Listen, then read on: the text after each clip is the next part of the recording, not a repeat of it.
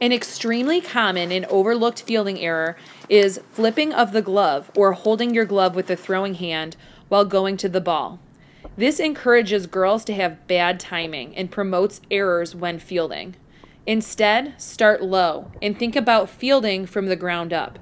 It is much quicker to react by bringing your glove up from the ground for a bad hop at the last second than down to the ball if it skips at the last second. Keep your glove low as you field and get your body low. Field from the ground up.